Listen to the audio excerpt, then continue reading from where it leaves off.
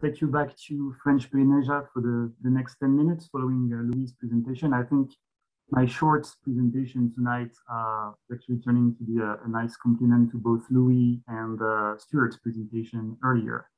And I would like to discuss sort of different kind of powerful stone in Eastern Polynesia. So as we said before, within the Polynesian triangle, the Maori people have erected open-air ritual structures varying in size and complexity, from small family altars to large chiefdom temples and complexes such as Taputapotea. While these are known under different names, such as Heiau in Hawaii or Moai on Easter Island, they are referred to as the Marae Complex in New Zealand, the Cook Islands, and the central region that forms today French Polynesia, where I conduct all of my research. So here I would like to present some ideas on the ritual use of coral material in such sacred context.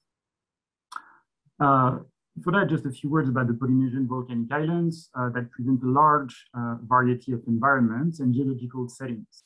So for instance, some like Tahiti are relatively young high islands with a lagoon and fringing reefs, while others are much older and already face subsidence, turning into local atolls like in the Tuamotu. While the basalt material is naturally lacking on the atolls, coral material, on the other hand, is present and available everywhere in different forms. Beach rock slabs can be extracted from the shores. Large domes and branch formations of Porites and Acropora coral are accessible in the coastal waters and lagoons. And of course, vast quantity of dead, worn coral is constantly washed away on the beaches by cyclones and tsunamis. Coral was therefore a common material in Polynesian environment, which explains why it was used to manufacture daily artifacts such as files and founders. However, coral was also incorporated into sacred context for different purposes. Coral use in the construction itself, from foundation to the top structures, has long been well documented by archaeologists. But I will also review here briefly three other kinds of what I call applications that are less documented or discussed in the literature. First, the development of some specialized ritual features that met a specific ritual need for the community. Second, offerings of coral, usually in the forms of branches. And finally, the manufacture of ritual paraphernalia, of which a few examples are known. So coral has been used extensively in the construction of the main elements of the marae sites, including the altars, the cists, the platforms, and the low walls. Obviously, this is the only material used for marae in the Tuamotu atolls, although the construction styles differ throughout the region. Here, I put on the left an example from Reau, where the au is made of piled up coral slabs. In contrast with neighboring high islands, where most structures are made of volcanic stones, the choice of material was thus considered once simply as a rational economic decision regarding its availability in the surrounding environment. That being said, in the Leeward Islands, for instance, both basalt and coral construction coexist in the architectural landscape.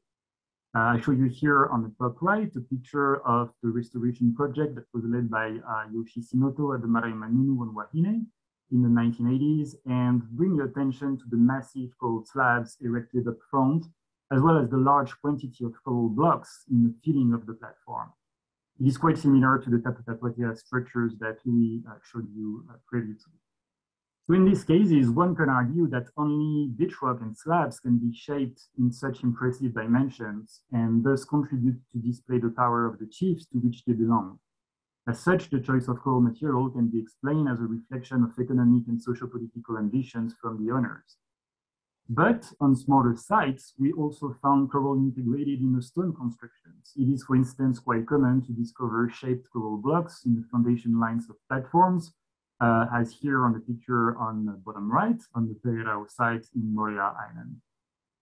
As they relate to the construction phase of the marae, my colleagues Pat Kirch, Warren Sharp, and Jamie Tan have produced a high-resolution chronology for the edification of temples in the valleys, thanks to the uranium thorium dating method that we are currently applying elsewhere in the region. And some archaeologists have also argued that these less frequent coral pieces could have served an aesthetic purpose, introducing some white colors in the original dark gray monument. The second application I wanted to talk about tonight is what I call the specialized features, of which I will show you two examples here. So the photo on the left is an upright coral slab about 2 meters high, part of a series of slabs planted in the ground of a marae in Whangatau in Tuamotu. Slabs were systematically associated to the altars, although few of them were human-shaped as this one. Some others further display shoulders and arms in addition to the projected head. For the Paumotu people, these upright stones called keho were the repository for the spirits of the ancestors during the ceremonies, while also acting as memory stones in the genealogies of the clans. As such, they serve the same purpose as the Marques Antiqui or the Rapa Nui Mohai, and of course, echo the stone found by Louis at Taputapuatea. The photo on the right is Rua Atu. This is the structure in the middle of the photo. This is a small platform delimited by slabs on edge, filled with large coral branches and pieces. The oral traditions mention that people came to the marae to deposit the coral to this altar and asking the gods favor for either a fruitful fishing party or a calm sea prior canoe trip to another island. Then when reaching the destination, the travelers also brought a coral to the marae belonging to the kings to thank the deities. The rua atu were then built up through time by constant depositing of coral branches. Speaking of offerings, oral traditions and archaeology have also documented coral depositions in various contexts. In Tahiti, for example, the priests used to bury a coral branch in the ground before the construction of a marae site. In the Marquesas, I also discovered coral branches on ritual structures on the island of Wahuka. This includes the Meae and the Varnaunau Valley on the left photo here, where a branch of Posiopora coral was found on a small area paved with basalt pebbles that I dated to AD 1787. More surprising was the discovery of coral branches in a tapu structure erected on top of the island in a fortified refugee site located on a high plateau between 700 and 800 meters of altitude. This one was dated to AD 1394. This, of course, raises the question of the intention behind such deposits in a very remote, marginal location.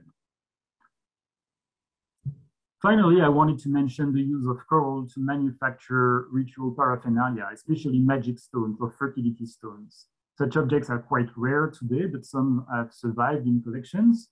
I included here some examples of coral effigies from the Tuamotus. The museum in Tahiti holds a specimen of what we call the Niu Maru, the turtle effigy used prior to the sacrifices of the turtles at the marae. Some other examples were recovered by Emory in the 1930s during the surveys of the archipelago. The turtles were particularly important in rituals as the migrations back to the islands marked the beginning of the abundance season blessed by the ancestors. Magic accessories also include fertility stones from the Society Islands, the Austral Islands, and the Marquesas, usually representing a fish called the punaia or a turtle punaon. Several specimens are curated in collections, both in volcanic stone and coral. So I will turn now to some concluding remarks and just brief ideas that hopefully will foster more discussions. There is obviously no doubt that using coral for building altars and cists or to shape upright stones likely reflects an adaptation of the Polynesian marae concept to some local environments where the coral material is either more easily accessible or the only one available around. Additionally, large beach rock pieces and slabs are easier to shape for building impressive structures, thus reflecting the economic and socio-political power of the chiefs. However, documenting the various applications and the distributions of coral features and objects in different environments further suggests that coral material was deliberately selected among or in addition to other materials such as volcanic stone and wood.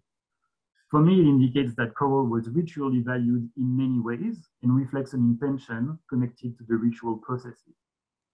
Of course, this leaves us with the trickiest question of why. Why depositing coral branches to the gods before visiting of kings in a distant island? Why burying a coral piece in the ground before building a marae? And why bringing a coral to a site at 800 meters of altitude? Oral traditions and ethnography remain pretty elusive on this topic, at least in providing direct evidence of ritual use of coral. But we may seek for interpretations in the larger religious and socio-political frameworks of the Polynesian societies. Now, I don't want to go too far in details here because basically this idea will be presented in a focus paper next month at the ANU Region Conference, but I still want to say a few words here.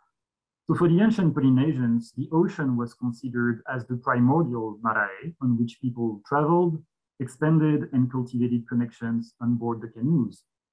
Many linguistic, ethnographic, and archaeological information support the deep connection between canoes and marae, the latter being described in the oral literature as a stone canoe that landed on the shore. Chiefdoms and social units of the clans were also structured as the various parts of the voyaging canoes, which is clearly attested in a shared vocabulary between these two semantic fields. The identity and organization of the communities are thus entangled within the ceremonial places that connects the people to the ocean and the land. We may therefore hypothesize that the selection and integration of coral, a stone from the sea, into the sacred realm served to materialize such connections. And